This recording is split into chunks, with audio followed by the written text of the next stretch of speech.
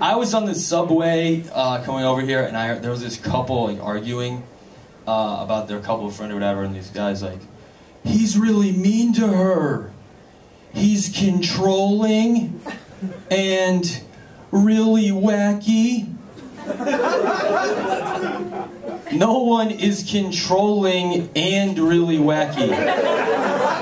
You know what I mean?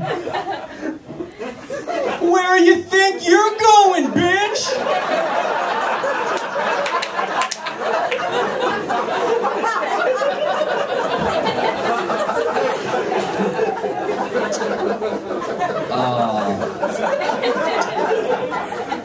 And I'm tired of people acting like it's cool to be a nerd. You know what I mean? Nerds get picked on for a reason. They're bad at everything. You know what happens if you pass a nerd a basketball? It goes off of his hands and out of bounds. He looks at you like it's your fault for believing in him. And he's kind of right. You should have known he was going to fuck up. I hate nerds. I hate nerds so much that my favorite movie is Revenge of the Nerds. But I don't watch the ending. Just until their house gets destroyed. And nerds do ruin everything, even candy. Nerds the candy is disgusting. That's not what grapes taste like. It's hard to make a shitty candy. There's like 2 shitty candies, Nerds and Werther's Original. And I guarantee Werther was a nerd. Werther's Original, like someone else is going to try to take credit for it. Hey, Werther! You weren't the only one who wondered. What if butterscotch and cream soda had a stillborn son? I bet before they threw it out, they'd wrap it up in a golden blanket.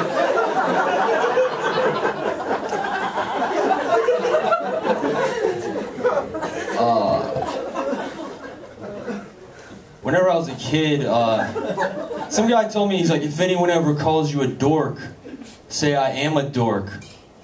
A dynamite, out of sight, radical kid.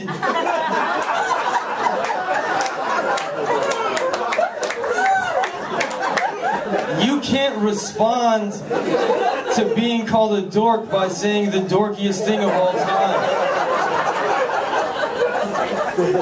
Yeah, I am a fag. Fully advocating gayness. I mean fucking asses, comma, guys.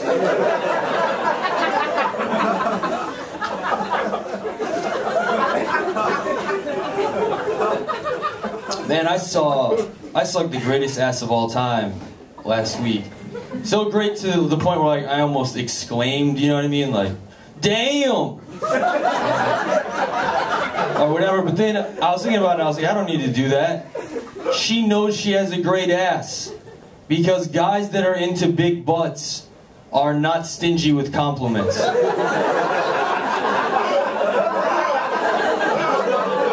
She has heard the news.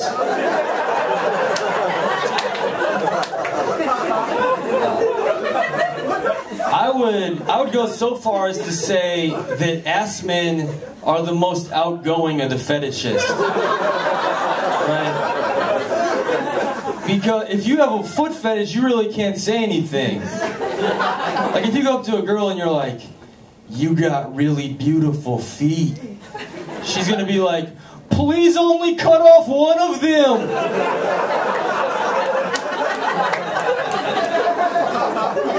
You look like a creep.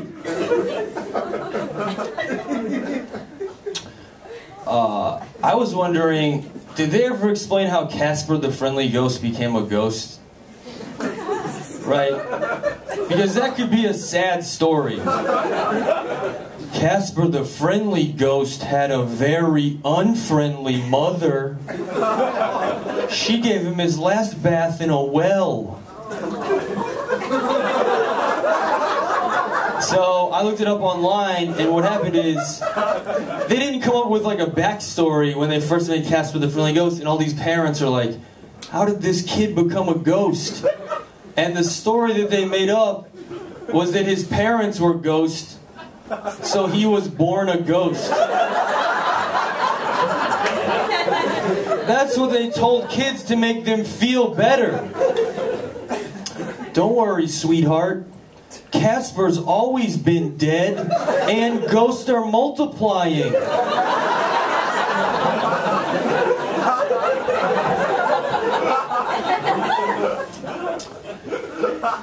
This girl came over. This girl basically said that if I didn't get new sheets, she would stop having sex with me. So I was gonna get some like nice sheets to throw it in her face, you know. But I found out they don't make nice sheets for twin-size beds. They're all shitty. They're all like covered in cartoon characters, or they have the same thread count as the heel of a hobo sock. Basically, the manufacturers are making two assumptions. One, only kids sleep on twin-size beds, and two, if someone's having sex with them, they don't care how nice the sheets are. Which, that is probably true.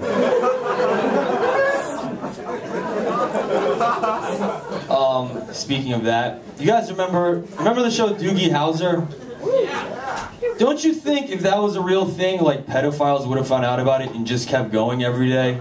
Like, there's something wrong with my dick again, Doc. It keeps getting hard.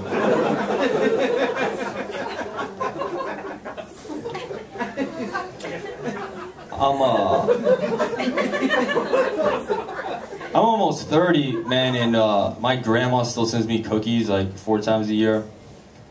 Now, whenever I hear cookies, I assume chocolate chip, right? So like I was very excited last time I got some. I ripped them open.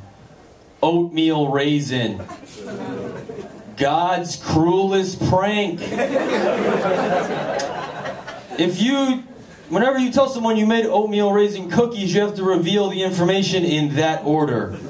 You know what I mean? You can't be like, I made cookies, oatmeal raisin. That's how you break a young man's heart. Santa's here. Santa Gomez. The brutal child sex trafficker.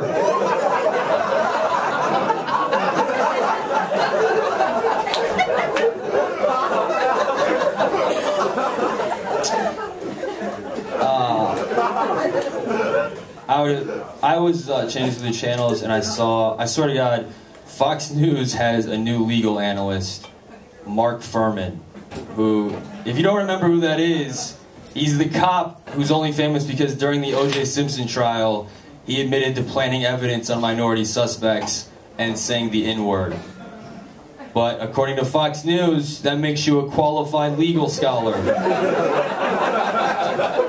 Hey Mark, what do you think about Casey Anthony? Not guilty. Who do you think did it? Nelson Mandela.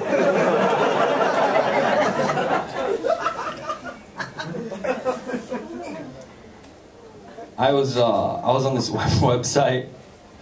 I don't know if I want to do this. This joke is hit or miss. You guys have been lovely people so far. I was on this website and they had a list of the 10 saddest kids movies of all time. Which I don't know who would want that. Like,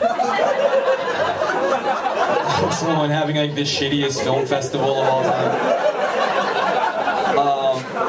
But it was at the bottom of my screen, so all I could see is the 10 saddest kids. I kind of wanted to see that list, you know what I